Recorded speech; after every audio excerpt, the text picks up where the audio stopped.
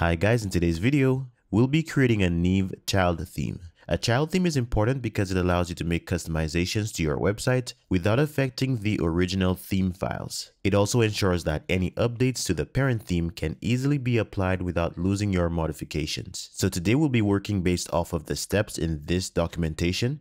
I'll leave a link to this in the description so you can follow. The first thing we'll need to do is download the child theme by clicking on this link. Alright, so that's fine.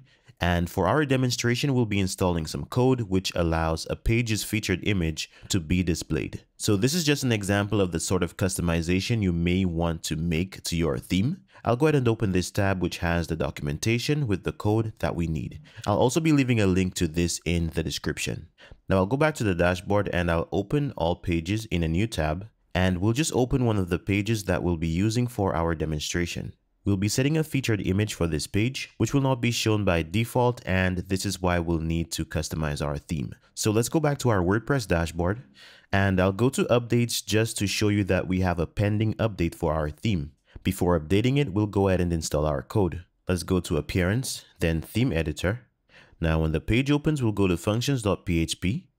Now let's scroll all the way down to the bottom. We'll add our code right here. So let's go back to our documentation. And I'll just highlight everything and copy. Then we'll go back to the file editor and we'll paste it right here. Let's update our file. So we just made it possible for our page's featured image to be displayed. We can go back to view our page, but we should not have a featured image here as yet. We'll need to actually add one. Let's click on Edit Page.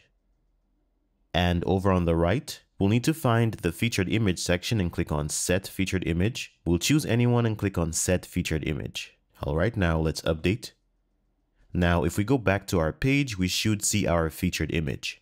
All right, now remember we added this code to the parent theme. Let's see what happens if we go back and we update that theme.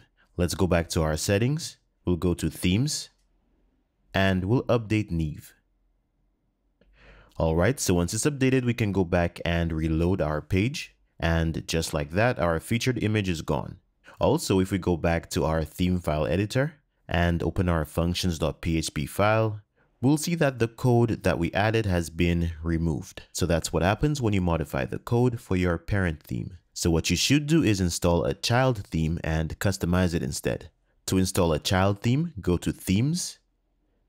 Now you'll need to click on Add New, but before I do this, I just want to roll back the version of Neve so that we have an update pending. I'll just click on Neve and I'll click on Rollback. And by the way, I'm using the WP Rollback plugin. Let's roll it back to version 3.6.0.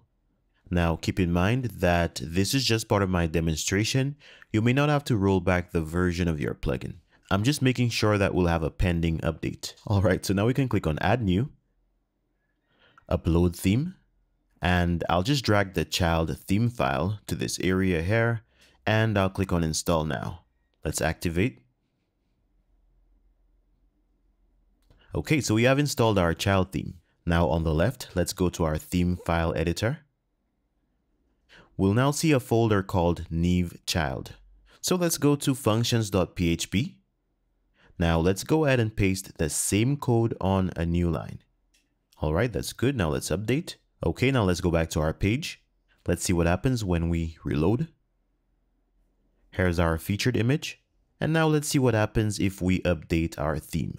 Again, we'll go to Themes and let's go ahead and update our parent theme. Once it's updated, we can go back and reload our page. So as we can see, our featured image is still present. Let's go back to our theme file editor. We'll go to functions.php. And as we can see, our code was not affected. We can also select Neve. We'll just choose Neve here and click on Select.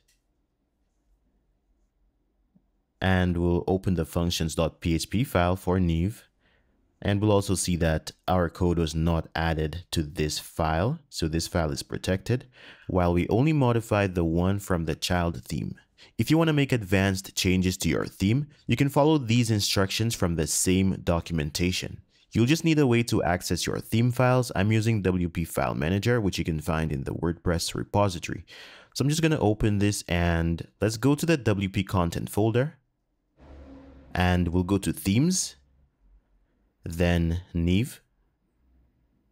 And all we'll need to do is copy this views folder, then go to Neve child master and paste it here.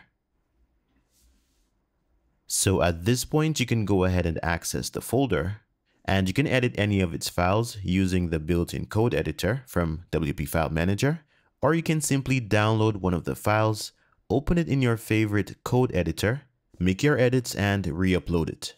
Alright, so this is how you install and customize your Neve child theme. Thanks for watching and see you next time.